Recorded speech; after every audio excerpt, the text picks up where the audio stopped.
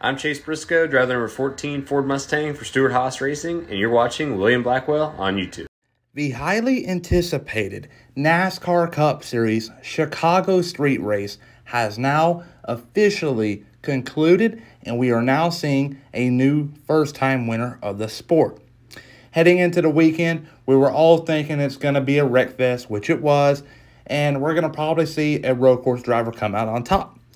And we kind of saw that, but we did not expect Shane Van Gisbergen of Trackhouse Racing in the 91 car to be that road driver to go to victory lane.